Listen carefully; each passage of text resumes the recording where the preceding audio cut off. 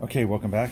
I'm just taking a look at the piston and the cylinder, and I have the rings here. I have a variety of rings. So it is, when I'm going through Chilton's manual, it provides a particular piston to cylinder gap, and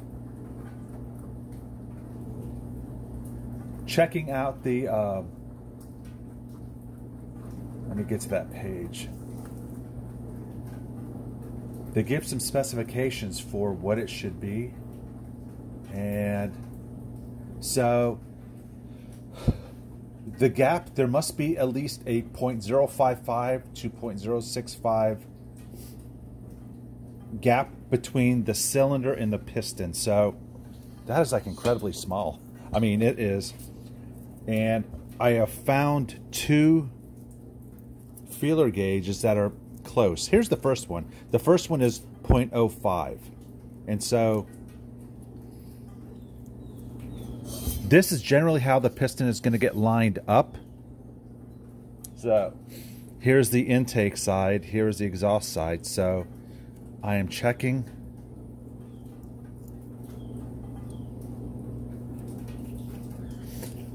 Okay, so it's at least 0.05, but the minimum needs to be at least 0.055. I don't have anything above that because the best scenario is to check 0.06 millimeters or 0.07. I don't have it. So I have a 0.04. So 0.04 plus 0.05 would be 0.09 millimeters, which again is incredibly tight. So I'm just going to put these together to see where we're at, and so it is 0.09, and that's really kind of what it is, 0.09. So we are above the 0.065, which is good because it needs to be at least 0.055. So we know it's at least 0.09 millimeters. So we're good to go on that. The next is, let's take a look at the gaps for the piston rings. So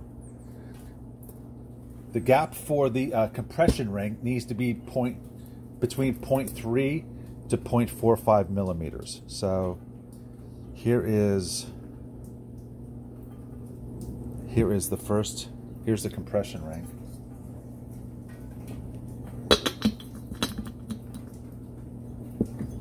So you can see the gap right there. So let's measure it out. So we need 0.3. So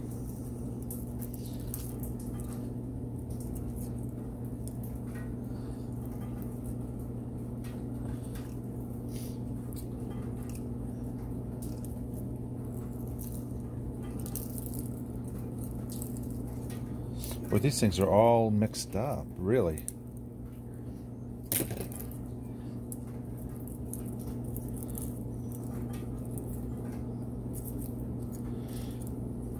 .03.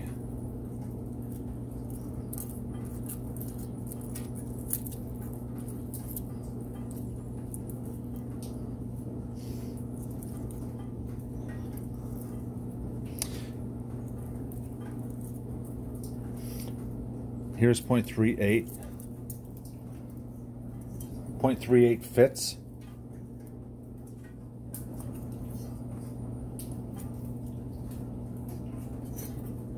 I mean, it's yeah, it goes in really kind of easily. 0.38. Let's go up to, here is here we go. Here is 0.40. So this is kind of like right in the middle.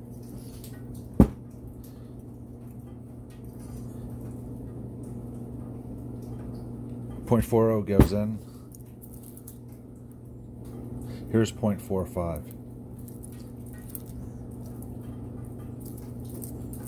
So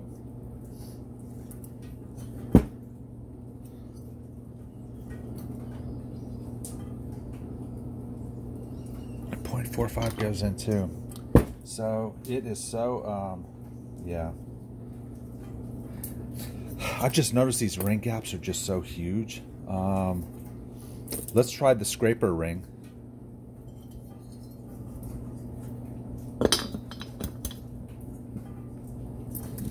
So the scraper ring, well, that's actually kind of positive because the 0.45 doesn't go in. So this should be between 0.30 and 0.45. So the let's try 0.43.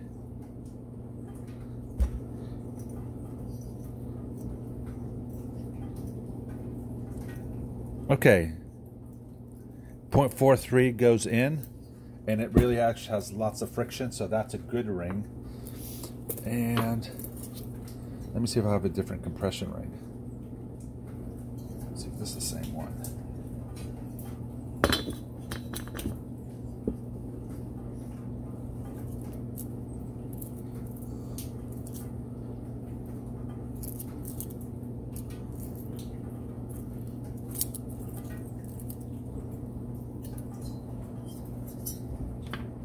Looks like the same one.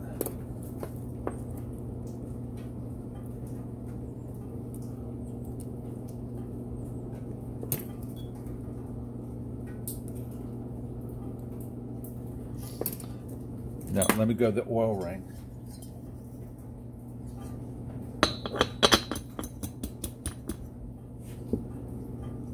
Oil ring needs to be basically 0.40. And yeah, I mean, it's just kind of huge. Oh, here's a different oil ring.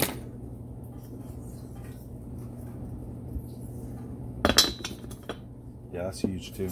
So let me stand by. Okay, we're back, and I have great rings actually. So here is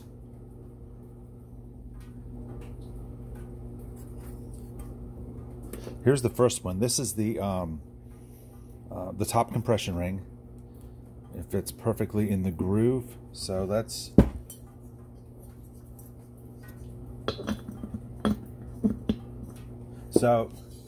specifications are 0.30 to 0.45. So I'm going to pull out, here's 0.30 right here. So here's 0.30. It's actually, they say it's 0.306. So it's a click above 0.30. And so it goes in there super tight, which is nice. Let's go up a size. Let's go to 0.381.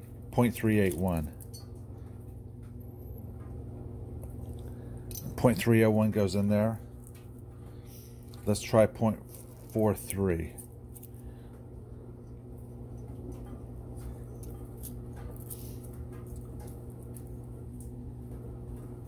And now we're going to go to the upper limit, 0.45. Okay, 0.45 goes in, but it scrapes. Okay, so we're kind of good on that ring. Second ring is the oil scraper ring.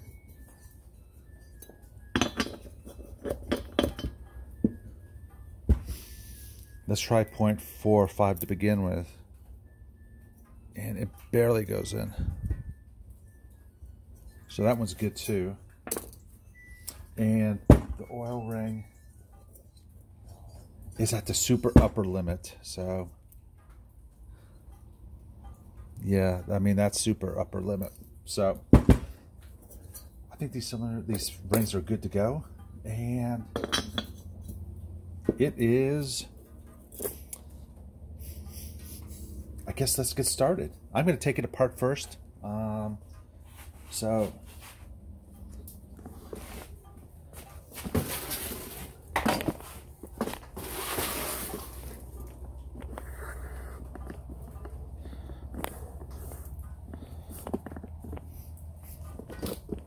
I will try to record as much as possible about this. So stand by.